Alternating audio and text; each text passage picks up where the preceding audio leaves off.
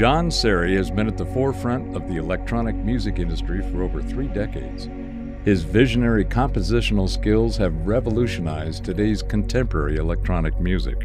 Along with his extensive portfolio of over 30 recordings with combined sales in the millions, Serrie's list of achievements is diverse and esteemed. He produced the score and sound design for the first interactive production on advanced robotics and artificial intelligence with Lucasfilm and the Hayden Planetarium in New York City. His music is used in thousands of planetariums worldwide. He composed the music for the galaxies across space and time, IMAX and Space Telescope Science Institute feature film about the discovery of deep-field galaxies beyond the known universe. He composed music for the hit Hollywood film What the Bleep Do We Know and David Carradine's Tai Chi series. His music is heard on PBS, the Discovery Channel, the Weather Channel, and the U.S. Navy Blue Angels.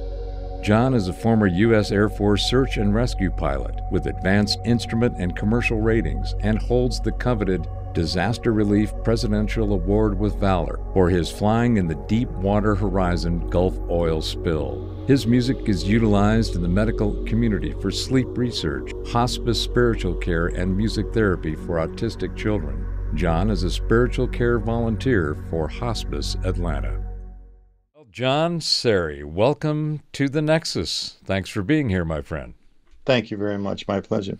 Subject of today's show is the sound of space, and in the exploration that I've had over the last several decades is about sound and about space and how they are both independent, yet they are coexistent. They are required for one another, if you will. And Jonn, your work over the last 30 plus years has just been a catalog of creativity, spanning time and space, as it were, with sound. And I'd really like to talk to you about what that concept, what that idea, what that imagery evokes.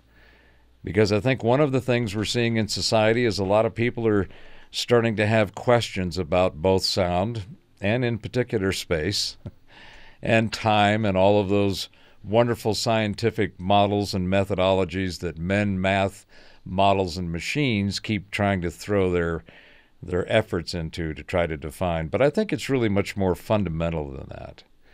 I think there's really an innate aspect of our experience, of our human nature, of the nature of consciousness and the characteristics of consciousness that are very fundamental, they're very subtle, yet they're very profound.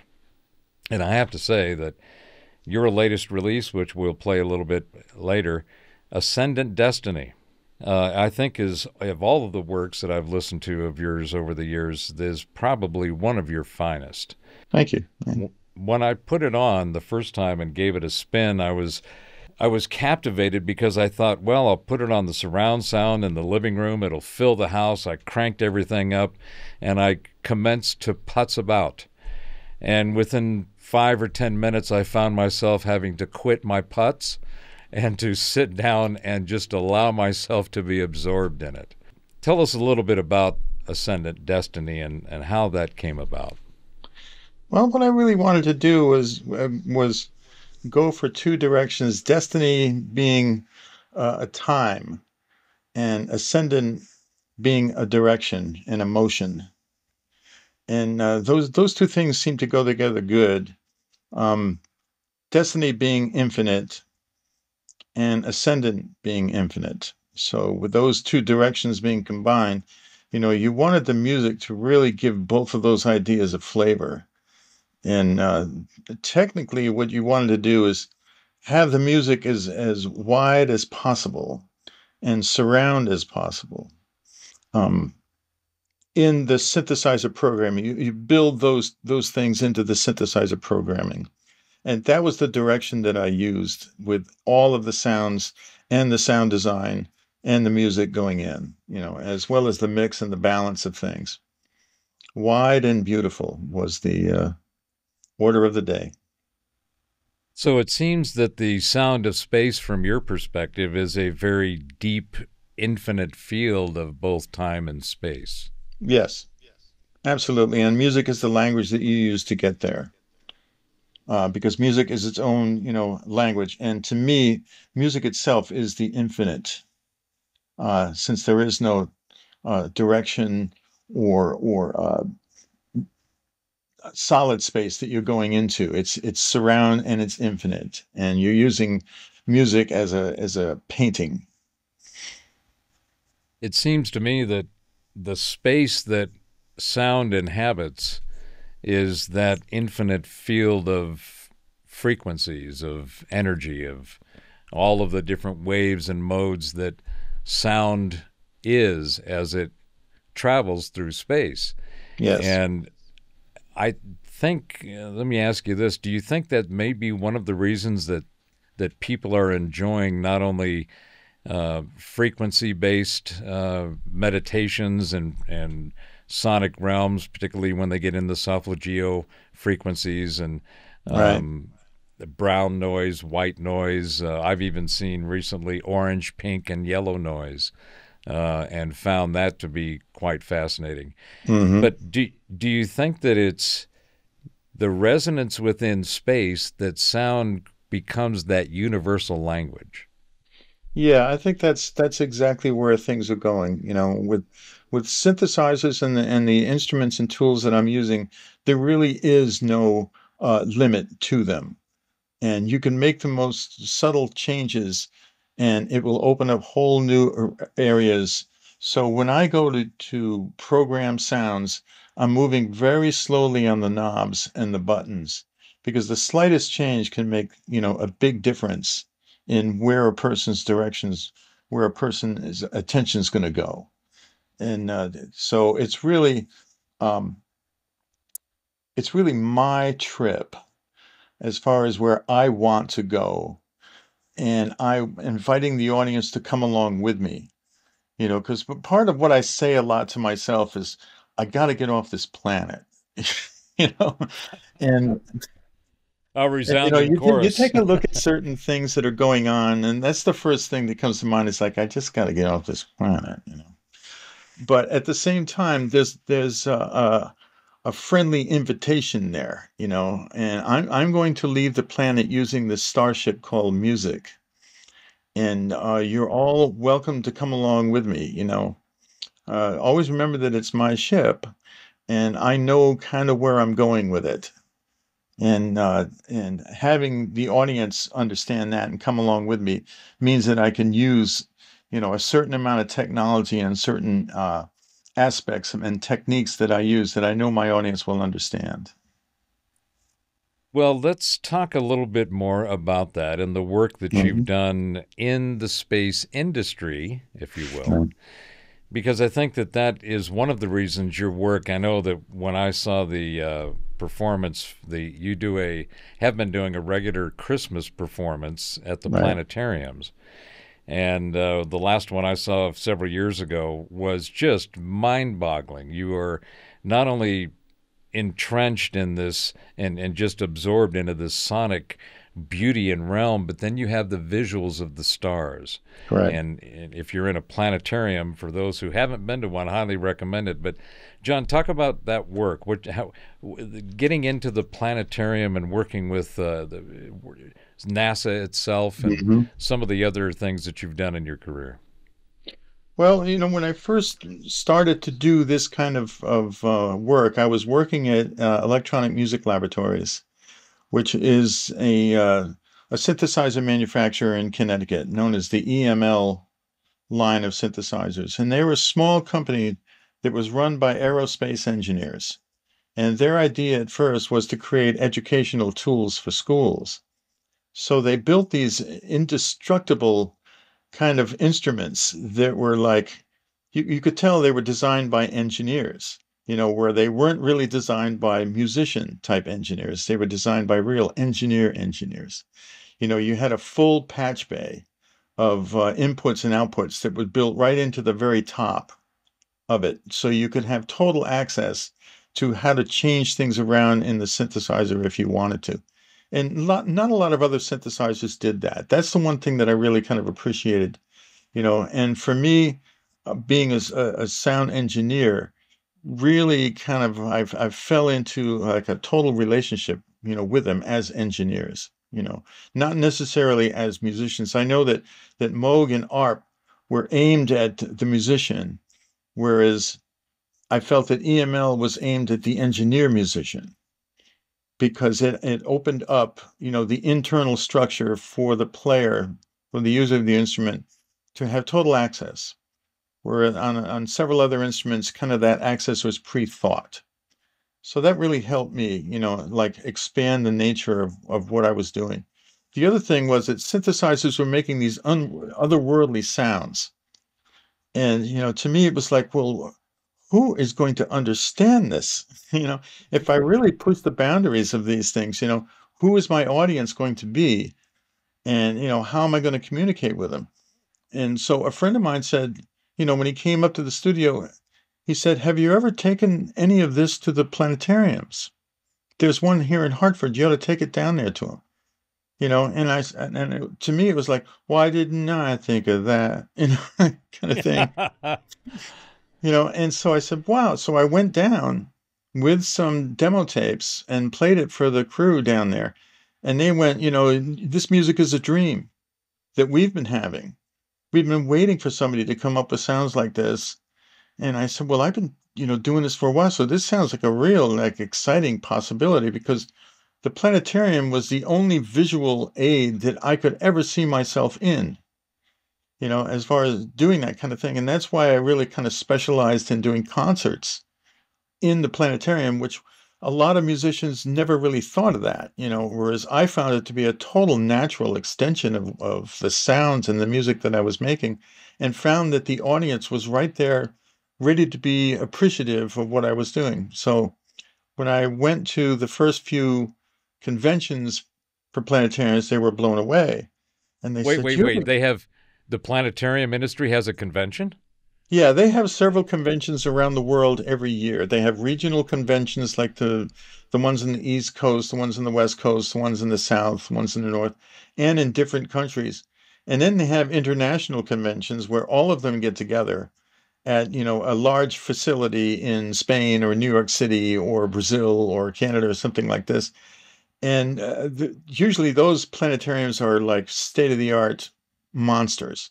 Just they can do anything. They have the best surround sound systems, the best star fields, the best effects. And the people that show up at these conventions are just, aliens as far as I'm concerned. And I consider myself to be one of them, because their minds are so expanded into space already. That's like they were born into it. So, the planetarium field became my home, and it was just a marriage made in heaven.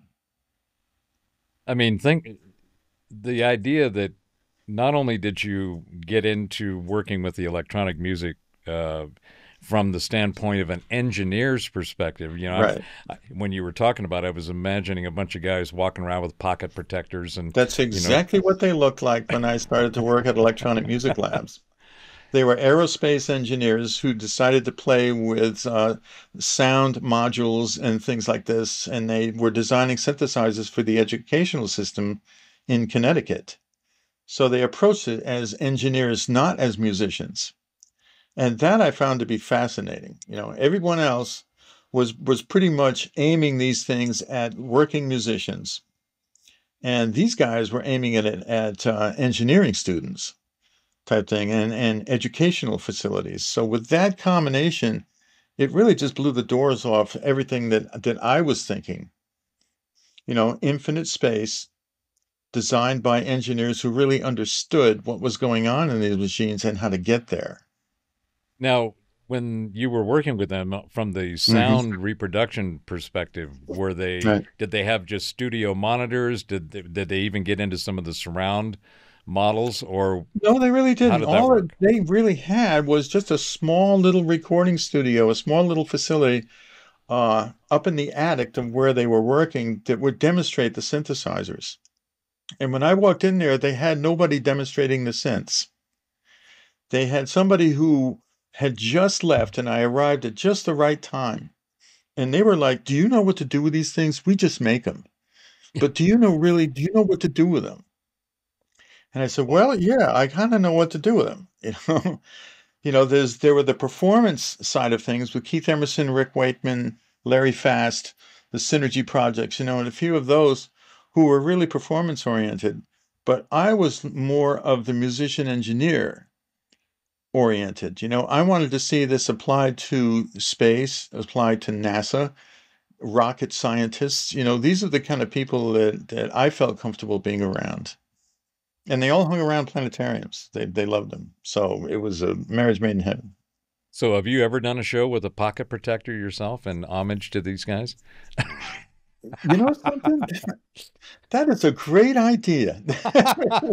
I'm going to wear a pocket protector next time. That's great.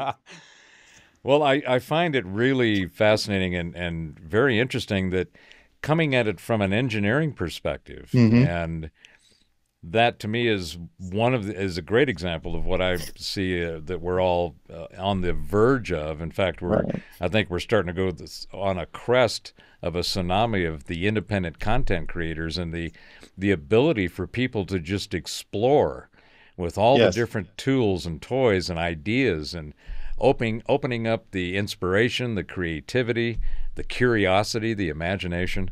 And that, to me, is one of the really fascinating things about your music. Ascendant Destiny is, I believe, close to your 30th album. Yes, it is. Produced. Number 30. And, I mean, that is a substantial body of work.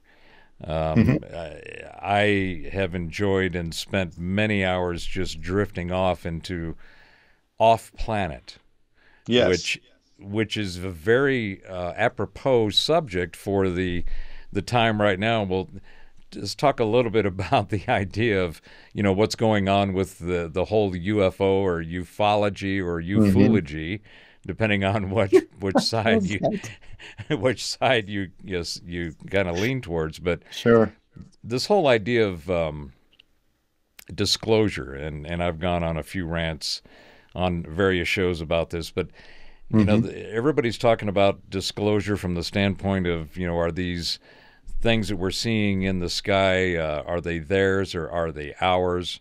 And I think that, to me, the whole idea of disclosure is the wrong term. It's really, if you look at what they're talking about disclosure, what's happening is it's not the discussion of whether it's theirs or ours and what percentage of them. Right. The underlying reality is, are we alone? Because even if it's 5 or 10% of them being theirs, then clearly we're not alone. Right. And to me, that question was answered millennia ago. Every civilization, their cosmologies that we've been able to uncover, decipher, and decode, all has the same kind of story. They all have this: somebody from up there came down here, they gave us stuff, they taught us stuff, told us stuff, and hell, maybe they even made us in some way, shape, or form. Yeah. So I think that the reality is, the term is incorrect. It shouldn't be disclosure. It should be exposure. Because that's very good. Sure. Because the folks that have been holding on to this technology for the last at least 7 or 8 or more decades have been holding on to technology that, had they released it and let the rest of us children play too in the playground with all the toys, we'd be in a totally different world. And there may be, Tesla had it right, I think, Heaviside, Maxwell, all of these different engineers, scientists. They understood the ether. They knew that the ether is there, and despite all of the angst that's going on in the scientific and particularly the quantum and physics worlds, the ether is where it's at, and the ether is what space is. You can't have anything without space. Right. And I will admit that I have fun going in and poking on the physicists who are all into this grit model, and everything's little billiard balls bouncing off of one another and so forth. Right. And they, the common thing is, the meme is that space is a vacuum, and that means that it's empty. And it's amazing how tweaked these folks get when you ask them, well, the space is a vacuum, how does the planet exist in space? If then nothing can exist, right? So that's my little rant on the space thing. But I think that for me, what's going on with the disclosure, it's really exposure, and it's exposing the fact that all of this technology has been sequestered and suppressed for decades, and Yeah. it's about to come out. Though I believe we're about to see is when we get on the other side of this burning dumpster fire that we're all trying to avoid and dance around, that Mm-hmm. the other side is going to be extremely profound in very awesome and beneficial ways. And I think technology is going to be one of the key components of that. Yes. Um, Getting into everything from understanding the reality in the world that we inhabit to how Right. we inhabit it. In Good particular, our point. medical systems, the technologies for sound and light as it Mm-hmm. relates to healing is going to be one of the most fundamental transformations that we'll see in our knowledge base of reality. Which takes me back to what you said about you want to get off planet. Mm-hmm. Our Mm-hmm. our cosmic cousins are coming, they're here, and they're going to be making a lot more noise about what that really means. Yeah. And And what I I'm wouldn't trying be to do, sure, go ahead. Yeah. go no go ahead, go ahead. Yeah, what I'm trying to do is kind of give them a musical language or a portal to communicate through. And I think that, because I'm trying to talk to them as well, I kind of know that they're here. They make their presence known sometimes even within the machines, the synthesizers themselves, with some of the ideas that are coming through where your hand will move a certain way over to that knob rather than this one, or this particular technique over to that one. And sometimes I feel like they're in the studio and they're directing some actions that are going on. And to be able to do that means, an emphasis on meditation, because meditation enables you to get out of your own way and let the creativity flow through you in a pure way.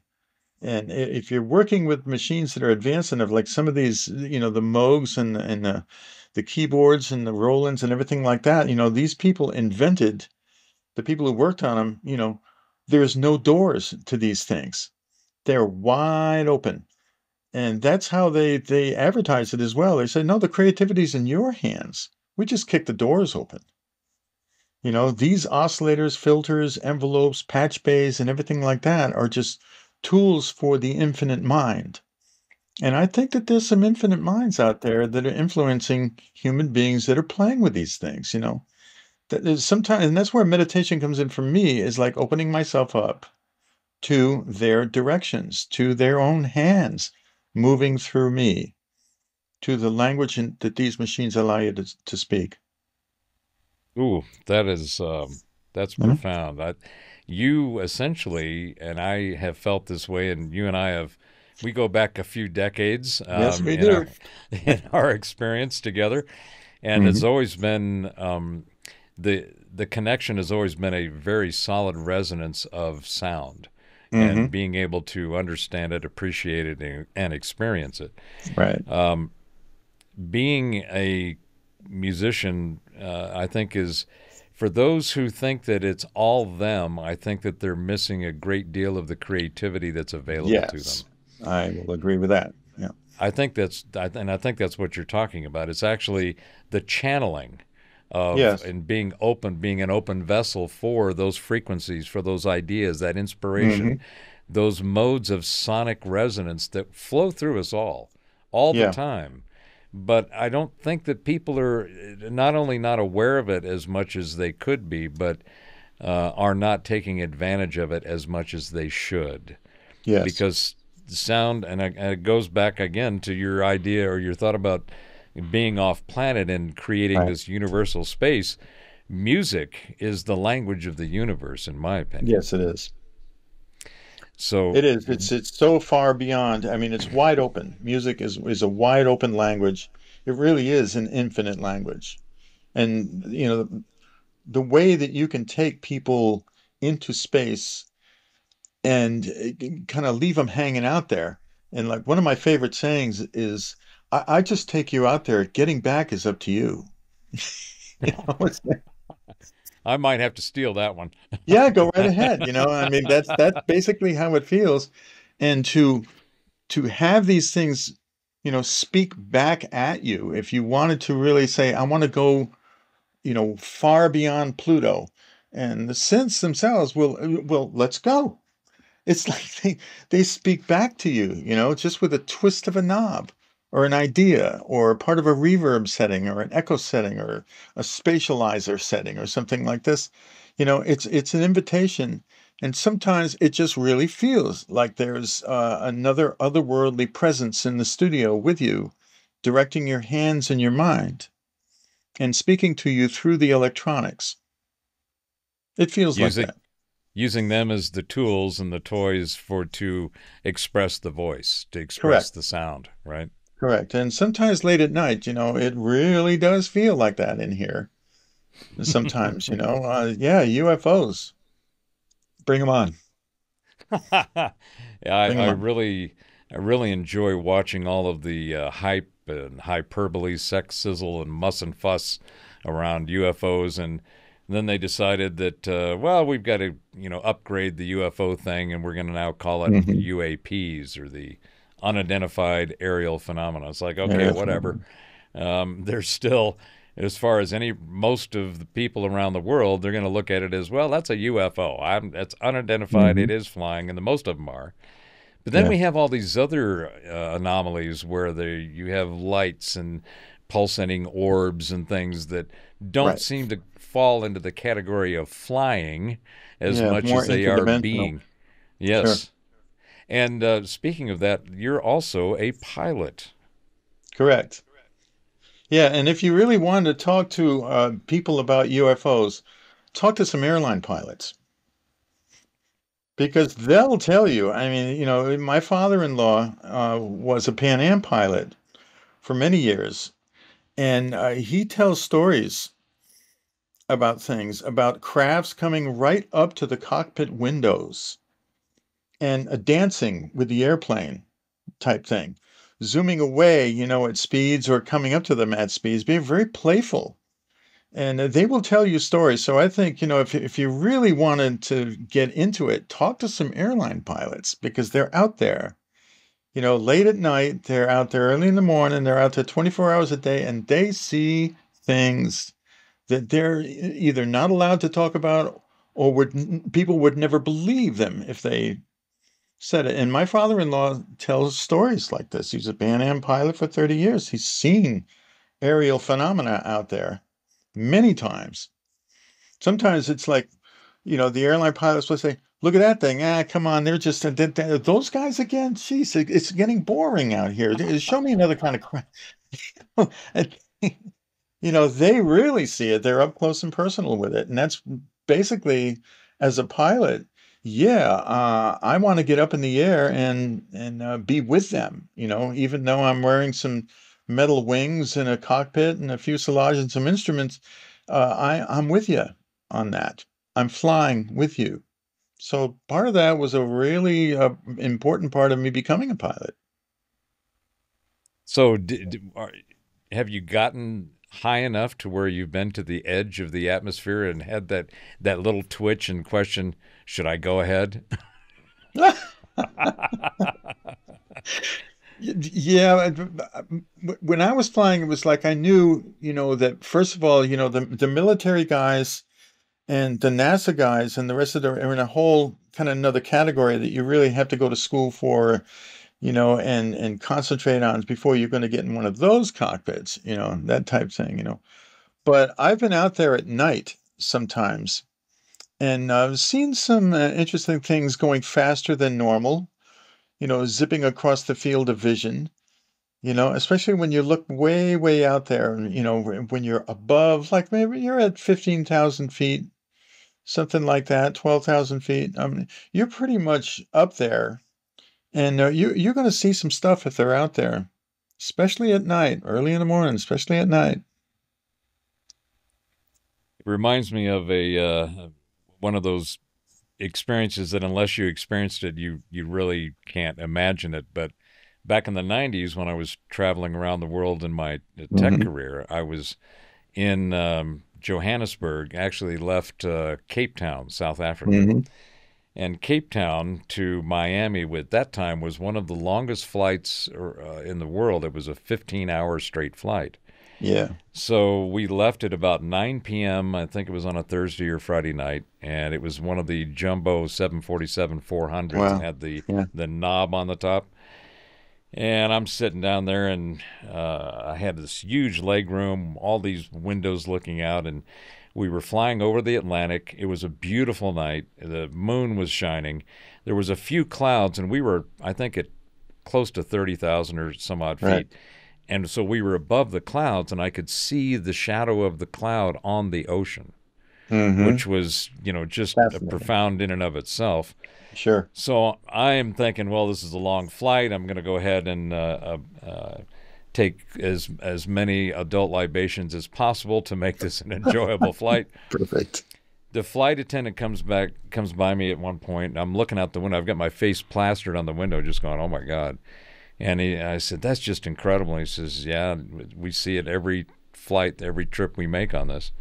And I said, "I bet it looks awesome from the cockpit." And he said, "You want to go see?" And I went, Nice. "Huh?" So he took off, and he came back a few minutes later and got me up there. And I've got a scotch in my hand. The cockpit door is open. The two pilots are there, and they're surrounded Beautiful. by all this incredible technology. And I'm looking out the windows with them.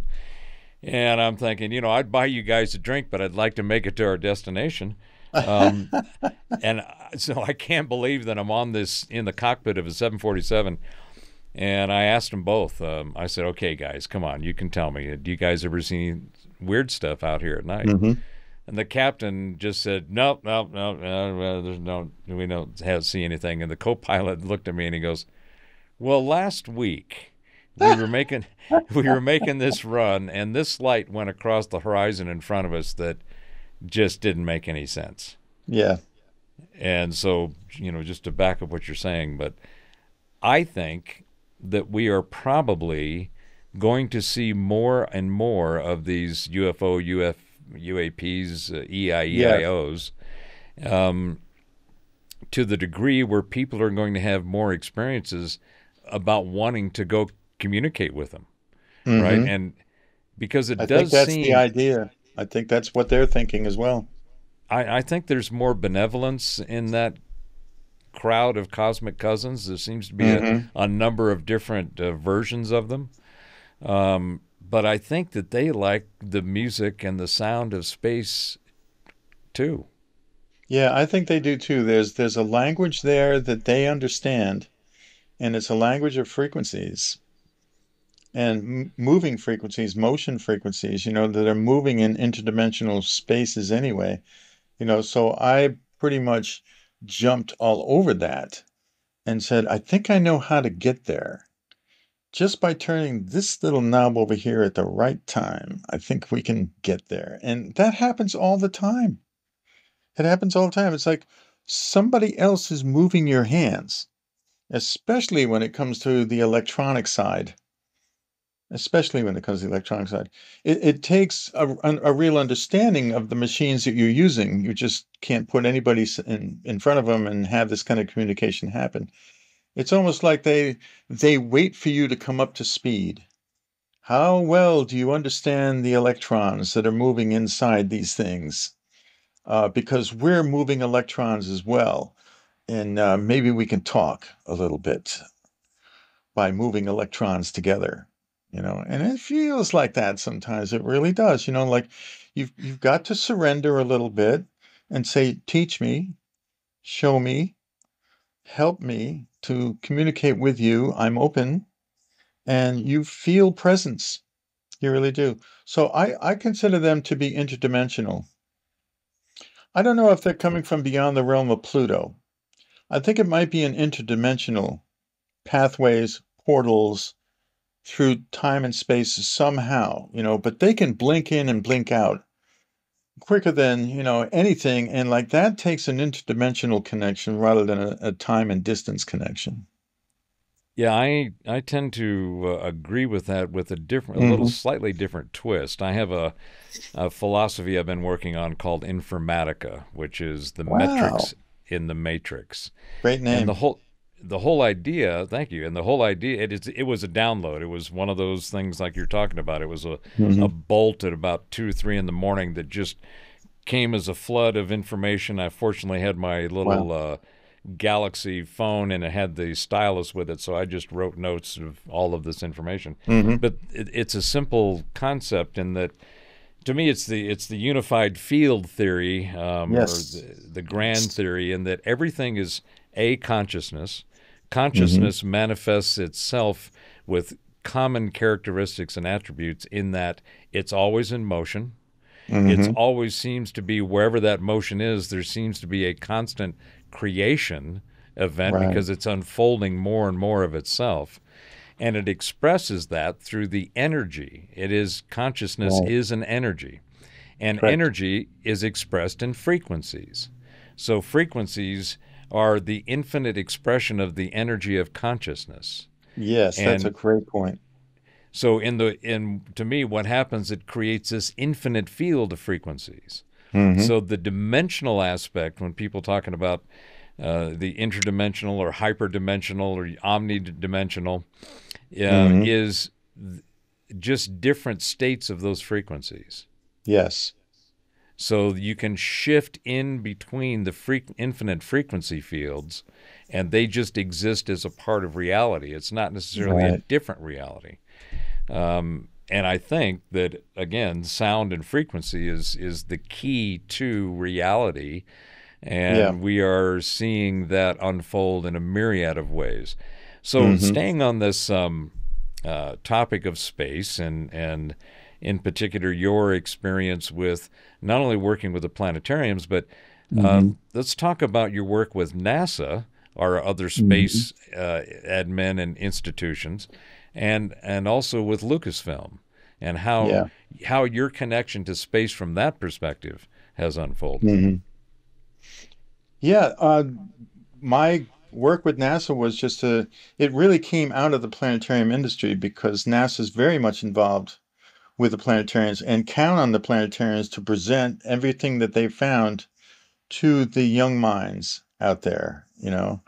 And the planetariums are really the way that they speak all of this like unspeakable stuff, you know, through mathematics or through stuff that they've discovered, theories, scientists, you know, genius type scientists and stuff. The planetariums are really the portal of language that they use to teach, and they really count on it, you know, because it's the only one that presents the whole thing in like 3D. And there you've got, you know, basically a shell with a star machine that's able to project, you know, little dots surrounded by infinite darkness. And like when I take a look at those things, you know, you could say, well, they're just dots on the ceiling. Yeah, but not really, because there's such a perfect representation, especially these days, you know, with what they can do with those little dots on the ceiling and the kind of motions they present these days, the kind of things that you can do are just mind-boggling, that kind of stuff. And like for me, I always wondered, why aren't there other musicians involved in this? And even to this day, there's not a lot of musicians who are really focused on it. And I'm like, this is a wide open music, sound, infinite space festival, if you want to talk about it, if you want to put it that way. And like, where are you guys? Are you going to leave this whole thing to me? Thank you very much. I'll do it all myself. You know, even to this day, it's like they still want to get on the radio, and that's great, you know, but I want to get on the dome. You know, I want to be in that space and I want to take other people with me, you know, with the music. So the planetarians have been just as inspiring to me as the music has been inspiring to them. So, how did that translate into working with NASA? Well, NASA really focuses in on the planetarium industry to present what they have found to young minds through the educational system. That's what Okay. planetariums have been, really an educational tool more than anything. Mm-hmm. Um, yes, it is an entertainment vehicle, but they're aimed at the young minds. They got planetarium programs that start at kindergarten and go up to the college level. And 60 to 70% of their time is spent on school shows, school programs, university programs, you know. this is where the main thing is. The public, yes, we're going to present ideas that we have found to the public, but we're talking to the students. Mm. We're talking to the educational side of things, and that's why they call planetariums classrooms, because that's basically what they are, and they take science students in and say, we're going to the planetarium today. We're going to show you what we're talking about in the classroom, but we're going to present it now so that you can see it for real, as close as you can get. We're going to present biology ideas, cell formations, this kind of thing. We're going to project it on this huge dome. We're going to put you inside the cell. We're going to have you walking on the rings of Saturn if you want. And these days with IMAX and OmniMax and the rest of them, get ready because they can really do that now. And sound follows, function follows that image. And I'm constantly challenged, to come up with different ways of how can I make that sound close to that infinite reality there? How can I fool the mind, and trick it into going alongside the infinite? That kind of thing. Changing the mental frequencies to be in alignment with what they're seeing and feeling. Absolutely. Yeah, awesome. Absolutely. So And technology can do that. You've seen the latest stuff that's coming out of the James Webb Space Telescope, Yeah. where now they're pushing, and that's another thing I like to go in and poke fun at these physics folks, Mm-hmm. because they up until James Webb, the Mm-hmm. standard model is some 13 plus billion years old of the universe. Right. And James Webb has already doubled that, and now is coming up with stuff that don't fit any of the math models men and machines have put output. And they're Right. looking at it going, well, we can't explain this. This we're not sure about. That's right. Oh shit, that wasn't in the calculation or in the answer we got. That's So right. there's a constant change, but I can only imagine when they finally get some of that kind of the infrared is what they're using, obviously for the James Mm-hmm. Webb, and being able to see that projected in some of the planetarium technology that you're talking about. That Correct. and Oh, also absolutely. also The on the IMAX. ultraviolet universe, looks vastly different than the infrared universe, which looks vastly different than the limited amount of eyeball information that we can get just with our eyes and our telescopes. There are levels to the universe that extend into, frequencies, colors, modalities, realities, that are just huge and unspeakably complex and large and unbelievably, beyond the understanding and stuff. And that's what I call the mothership effect. To Spielberg, and the mothership effect. When Spielberg projected that mothership down in the movie Close Encounters, the theater became silent, and all you heard was, "Oh my God, oh my God," and people's mouths were just wide open and just like, "Oh my God," you know. And that's the feeling I go for every day. And I call it the mothership feeling. And my tools are sound and synthesis in order to get there. So that's what I'm trying to do with the music is create the mothership feeling inside somebody's mind. Well, I'd like to talk a little bit about the tools and the techniques in your Hmm. mothership because There you go. I would consider you're at the helm there of the mothership. Right. Um, but before we get into that, talk a little bit about what you did with Lucasfilms and some of the other places where your Mhm. approach to music. Obviously, the planetarium, and then that's just to me. I echo your question. Why are musicians not understanding it? You are the Yeah. beneficiary, or you taking advantage of it. You are a beneficiary of it, so they're just leaving it up to you. So I envy you in that you've got this Yeah. place where nobody else is playing, and you're like, okay, well, I'll bring my ball and bat, and I'll come out here and play some. Hmm. But talk a little bit about the Lucasfilm works and things you've done there. Yeah. Well, Lucasfilm basically wants to, get a hold of education, the same way is like and a lot of their programs are now being education based, where they're getting into university, getting into the schools a little bit, because they know that they have a captive audience and they're tacking onto that. So they have a whole educational thing going on that you don't really hear too much about. But Hmm. they're using university classrooms and elementary schools, to present big ideas like this, starting at Star Wars and going beyond with that kind of thing. So education to them is very, very big. There's a whole educational division that Lucasfilm has come up with and is working with in the universities, in schools, in classrooms, that type of thing. Nice. So Yeah, so you they're are, into it. They know how young and how pliable the young minds are, how open they are. And George Lucas is a kid. He's been one of us for forever, and he has come out and said, "I maintain my childhood as much as I possibly can. I am a child of the universe. I just have incredible tools to work with." So he's now one of us.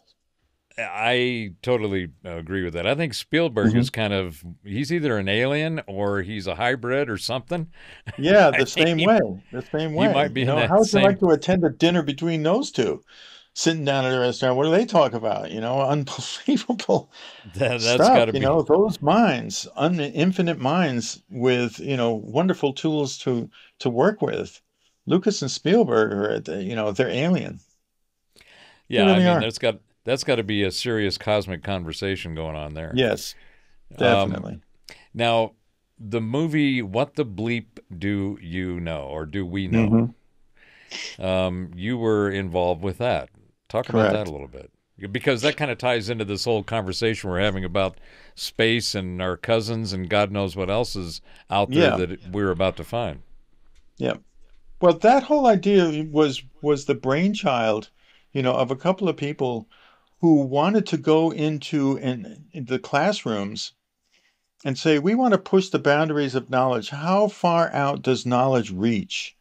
And we want to be able to bring that into a focus, into a way that people will understand, just how broad-based real knowledge is. So we're going to find the smartest scientists, the smartest physicists, the wacky imaginary type people out there, and we're just going to talk to them. We're going to let them present their ideas.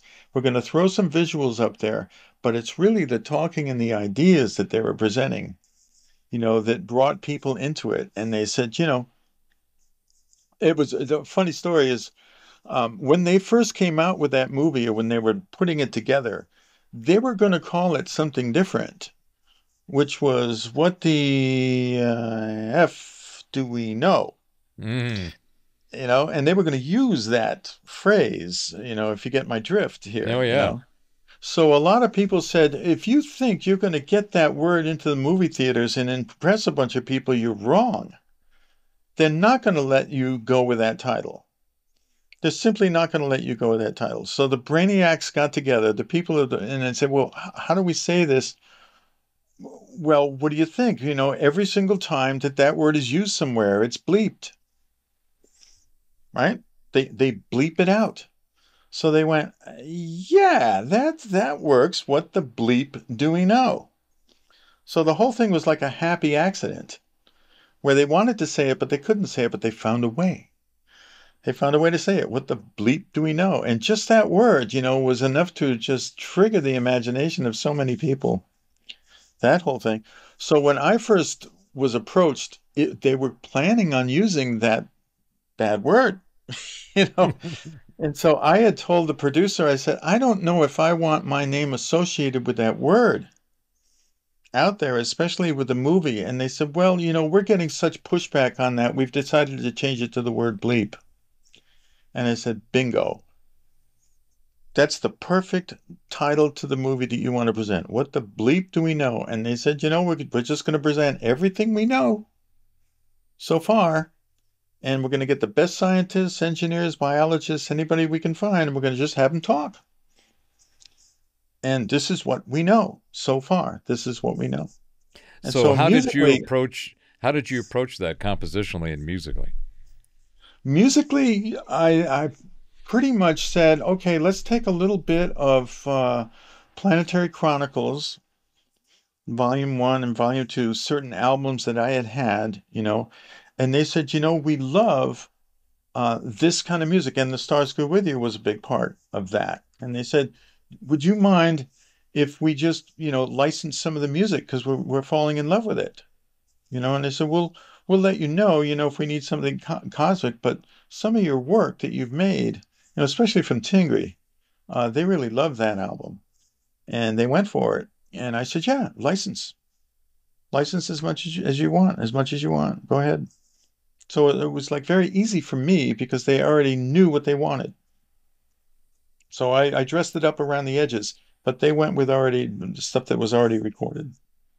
So they heard the sonic realms that you'd created and matched it up with all these great thinkers and individuals with Right. these, cosmic spectrums of ideas, and Hmm. said this is going to fit great with.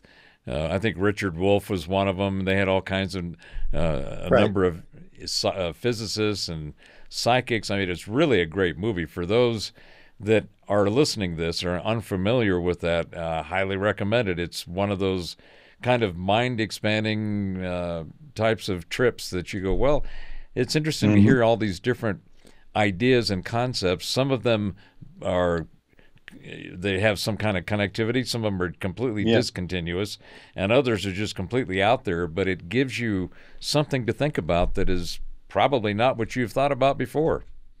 So that's right. And they use some of the finest minds to get there.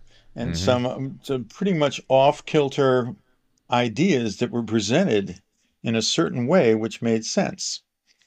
That's why I love the title of the movie, What the Bleep Do We Know? Because it's a little sassy, a little bit of sass in there, And they could have said, well, we don't know too much, or this is what we know. But instead, and the whole movie comes at it in a sassy kind of way. There's enough humor in it where you see, these highly revered nuclear type physicist people joking around about what they know.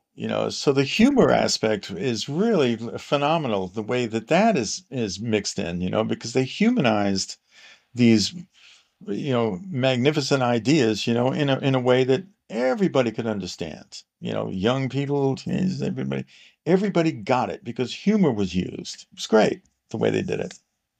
So there seems to be a consistent theme throughout your career and working with music that Hmm. has an education element to it. Yes. There's a lot of commonality between all the different works that you've done, the different institutions Hmm. and people that you've worked with. And I think that that's also one of the important things we're seeing is the rise of the independent content creators. Is Correct. the education field is going to change dramatically from the brick and mortar institutionalized academic models that we have now, Hmm. which, just as a side commentary, I think that they've all failed miserably and for a number of reasons. But that transformation is going to come as a result of things like what we're doing right now. The Right. technology for individuals to be able to put their ideas, however wacky, strange, in, out, or wherever they may come from or be, to be able to put them out there for people to consume and learn from on their Hmm. own. Yes. And Yes. your work has that. It is, as I think about it's not surprising to me that I feel enlightened and my imagination and curiosity is piqued when I listen to your music. Yes. There's a little technique that I use where silence becomes a musical instrument. And so that's, synthesizers have gotten a reputation for being able to make, all kinds of sounds, and in some degrees, there's a little bit too much in there. So my thinking was use silence as a musical instrument in your compositions. It could be the silence of texture, or it could be the silence of notes, or it could be absolute silence. But every way, there's always an element around each sound that I make, or a lot of the programming that I do, that has a kind of a halo of silence around it. And that's really important to me is to be able to leave enough room in there for a person's imagination and appreciation to have room to just repose and relax without throwing too many notes at them or too much composition at them. No, back that off and use silence as a language. Silence is space. Yeah, absolutely. There it is. There's not a lot of sound in space out there. It's basically as silent as silence gets. There's nothing for sound to bounce off of out there. It At, goes on forever. at least in the frequency ranges that we can Right. hear, right, or that our sensory capabilities can detect. But then you have the whole concept of the planets, the sound of the planets, the music of the Correct. spheres, right? Those are all frequencies that we just can't pick up with our biological meat sacks that we are using where our sensory systems Yeah. are embedded. But when you said the use of silence, it reminded me of, I think might have been Miles Davis, but there was a number of jazz folks that parroted this same idea, which is a great musician knows when not to play. Yes, absolutely. Write that one down. A great musician knows when not to play. Silence is a musical instrument, and you got to compose the silence. Well, silence is a sound, Yeah, right? absolutely. Just because we have a certain perspective or view that we've been either given or adopted or come up with on our own, there's so much more to sound, which Yes. I think this would be a great time to bring in a little bit of your new album, Ascendant Destiny. So I'm going to share the screen and we'll play a few moments of the beginning of this. And I want to encourage people to, and the links will be in the description below, but please go to JonnSerrie.com. That's JonnSerrie.com. And you can learn all about Jonn's work, all of his biography, all of the 30 albums that he's put out, as well as some others. But I encourage you to take a look and a listen. You will not only be very pleased that you did, but you'll find a realm of sound and music that is something you may not have known that was out there that you will really resonate with. Let's have a little listen to Ascendant Destiny from Jonn Serrie.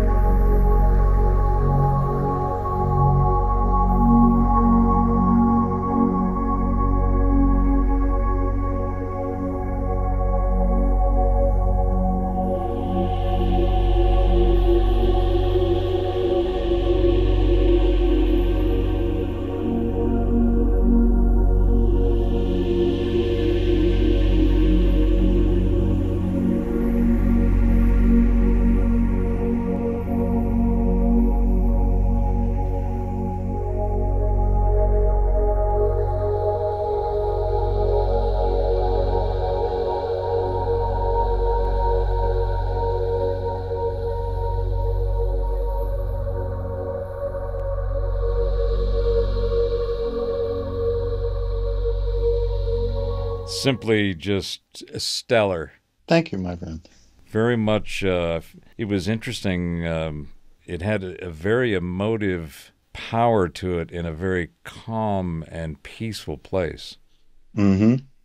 Yeah, that was the point of the exercise, basically. You wanted to present a very powerful image, but at the same way, a very glossy feeling to it, very wide, very comforting in that way.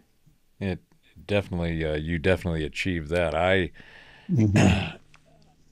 I find that being able to be in that creative space, the place in space where the creativity comes in and it resonates Hmm. and it flows through you, is something you do with just an exceptional mastery in your work. Thank you very much. So let's talk about, how do you make something like this? What what are the tools, the toys, and you talked a little bit about the technique of silence, Hmm. but there's a lot more than silence going on here, my friend. How do you do Oh, this? yes. Well, sometimes I will use like an astronomy book that's filled with like beautiful images, and I'll use that as sheet music and pretty much concentrate on, a way to translate what I'm seeing into a musical image. Another way is reading science fiction pretty much on a constant basis. I don't really read anything else except science fiction.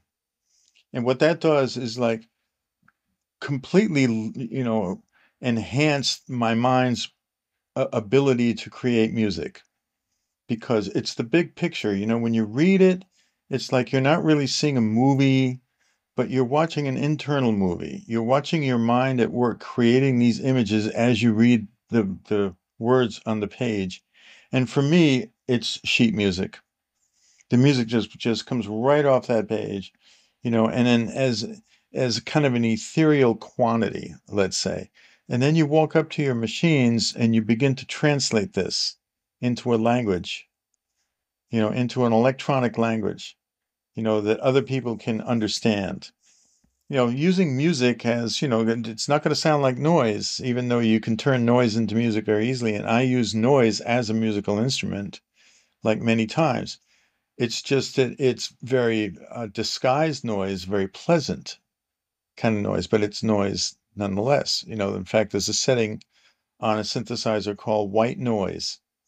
And what it is basically hiss that you would hear off a record or something like that, that's shh, like this.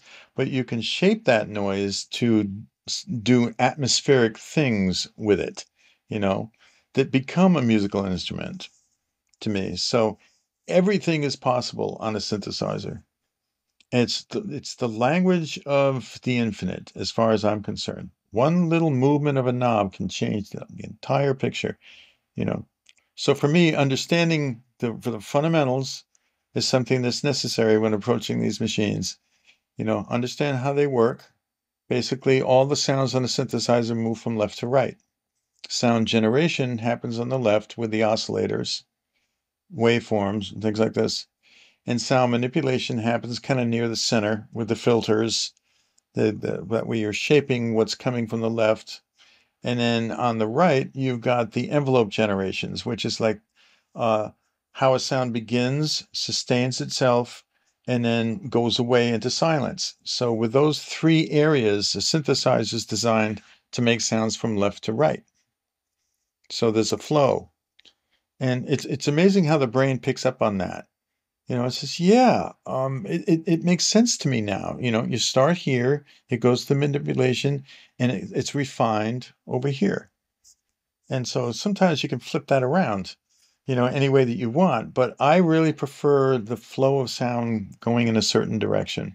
So a lot of my sounds have that beautiful flow to it. And that's intentional, you know? So, what type of toys and tools do you use to dial the faders and or slide the Hmm. faders and dial the knobs and get the Right. oscillation where you want it?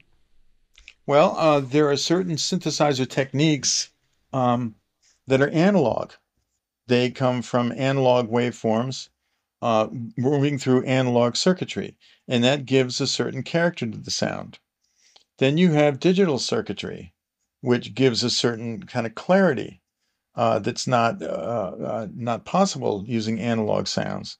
And then you've got linear technology, which is a whole nother level of the combination of analog and digital together. So you've got all these different kinds of things going on. Sampling is basically recording sounds from the earth, from the environment, and taking them into an electronic field and manipulating them that way. So you've got sound coming from the outside, sound being generated from the inside, and all of these different techniques. All these techniques are like brought together, and the smart people know when to use each of the techniques at a certain time, how to present a story that has a beginning and a middle and an end, and using these flavors, to dress or undress, certain things, to blow the lid off the imagination or to make it sound comfortable. And the smart guys always know how to manipulate those things in a playful kind of way. Like Bach knew how to do it, Beethoven knew how to do it, just with very simple instruments. And if you go back and you listen, there's a lot of very playful things going on in their music. And a lot of that, I believe, is intentional. Whereas, they were using church organs and pianos and harpsichords to generate this, which basically were moved into orchestral colors by great conductors who understood their music, and were able to orchestrate it a certain way so that it made sense in a huge scale or in a very simple way. The synthesis, his job is to do the same thing with moving electrons, going through electronic circuitry, and being able to come up with something beautiful on the other side or mysterious on the other side, and then play with that. Be not necessarily humorous, haha, but in a playful way, play with the universe of sound. Isn't that basically what God did? He plays the universe. You're going to do the same thing. So, is there a silence mode or button that you use for that space? That basically comes from the imagination, comes from the mind. Mm. You would want a sound to go through a certain passage and then take it away and leave a space where, the mind is moving along, and all of a sudden there's just this empty space that you kind of fall through. There's a little cushion down there, but you've taken away, all of the things that you would hold on to, like melody, for instance, or beginnings and ends of things. You're going to remove all that and all of a sudden leave them floating in a field of energy, of musical energy, and then you're going to bring them back. Or maybe you're going to leave them out there. That's the thing. It's like, I'm going to take you out there. Getting back is up to you. I'm going to make it easy on you, but sometimes I'm not going to make it easy on you. I'm going to play with the whole idea of linear, and I'm going to take that away and leave you in a cloud. And with these instruments, this kind of technology, it's very easy to do if you know how the instruments work. And it's a two-way language with these things. They speak to you, you speak to them. And the end result is music that people can appreciate.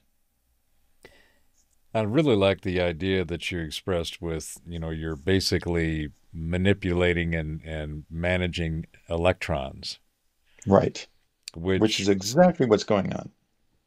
which oddly enough takes us full circle back to you working with the engineers and all the pocket protector folks Mm-hmm. and focusing it from that scientific engineering perspective, and how all that has been a consistent, again, a theme just like education, but it's been a Yes. consistent theme throughout your work.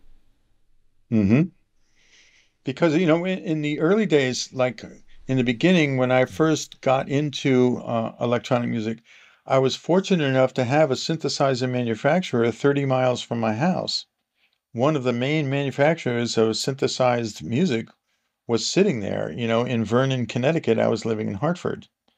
And so I had the opportunity to go there in the morning and watch them not only build the synthesizers, but also discover new technologies as they were discovered and how they put them in there. And then they would give them to me and say, see what you can do with this.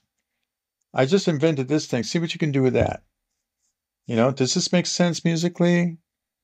Does it make sense not musically? And I would go both ways and say, keep on bringing it. You guys are geniuses. You're manipulating the electronics and stuff. You're generating that. But I'm manipulating the higher end of it with the music moving the electrons through circuits that you guys made. So it was a great thing. They would say, we don't know anything about music. We're just working with like knobs and dials and electrons. And I said, well, I don't know anything about, electronics or engineering than what you guys know, but look at the communication that's happening here. We come together, the engineers and the music, and we end up making this. And it's amazing how that whole thing happened. That was in 75, 76, 77, when electronic music was very, very young. And these things were being discovered on a daily basis. And you were there. We got this little circuit. I don't know. We call it sample and hold. Oh, that's an engineering term, but we have no idea how to make music with this thing. Could you make sense of this? And I would take it up to the studio and go, holy mackerel, are you sure you guys don't know what you're doing? This is a universe you just threw at me. Wow. And it was that kind of communication between the engineers and the artists that was totally, 100% both ways. To me, it brings a whole new use of the term STEM, right? That's used in education. Yeah, Science, science, technology, technology, engineering, math. and math. And I think that they just need to either, to keep the math, the M for the math, but just add M for music. Mm-hmm. Right? Yeah, that would work absolutely, because music is mathematics in a beautiful form. And that's why some, mathematicians look at their equations as musical signatures, musical notation. So sometimes, if I want to read music, I'll open up a physics book and I'll see form function of the linear thing as x equals 0 as we go on to this whole thing, the language that mathematics says. And I said, this is music. This is sheet music to me. I can translate that whole equation that's like 25, linear things long and just create a symphony out of them, just by looking and translating what your musical mathematics is talking about. So that's why I get along with physicists really well. I'd mentioned earlier about my philosophy of reality, the informatica. And yeah, one of beautiful the word. one of the constructs, the subtext is the metrics in the matrix, right? So Bingo. the metrics Yeah. are all the things that we use to delineate, give distinction and differentiation to whatever it is. Mm-hmm. There's some kind of measurement that's happened. And Yep. so all of that occurs in the matrix, which is the space that everything Yep. exists in. And one of the mathematical symbols that I discovered years ago that is just, I think, kind of talks about what we're talking about today with what is Mm-hmm. the sound of space is Yeah. the symbol for the empty hyperset, which is Ah. a circle with a line through it. Mm-hmm. And the definition of the simple definition of an empty hyperset is all functions but no members. So Ooh. anything that is a mathematical construct, a formula, or whatever is in Mhm. the empty hyperset, and it just sits there waiting for the members, the numbers, the data to be put in to kick Mm-hmm. off the formulas and the calculations, whatever might be in that hyperset. Wow. Mm-hmm. So as you were describing what you're doing and your experience with science and technology and engineering and math and then the music, to Yeah. me is space is an empty hyperset. Everything is there to be Wow. used and processed. You just have to be engaged with it and go participate. Absolutely. That's the trick right there. Engage with it. become one with it. And that Use speaks the again. Spock mind meld, in Star Trek, I'm going to mind meld with it. I'm going to become one with it. Look what happened to him. Just, well, the same thing can happen to you. You can touch infinity using these languages. You can touch infinity. I'm convinced. And I don't think you have to be the key component to it. You remember back in the early 2000s when the law or the secret came out, and it was about the law of attraction, Hmm. right? Extremely well done, a very important Yes, piece of cultural and mental information. But when I watched it, absolutely. I said, they skipped a step. In order to have the law of attraction or to have the law of attraction engage in the act of Mhm. attraction, you need to start with intent Ah, yes, and intention and curiosity and desire, all of the things yes. that we feel and experience from an emotive, an emotion Hmm. as well as a motion perspective.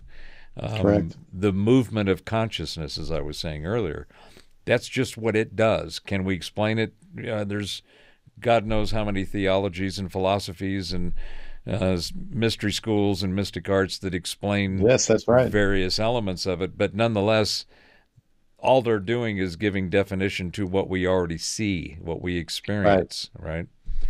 So if that's the characteristic and the attribute of the way reality is, and it all seems to happen in this wonderful thing that we call space that's supposed to be empty but isn't, and Hmm. everything occurs in this empty space which isn't, then the reality of being able to go and engage with it, to interact with it, Wow.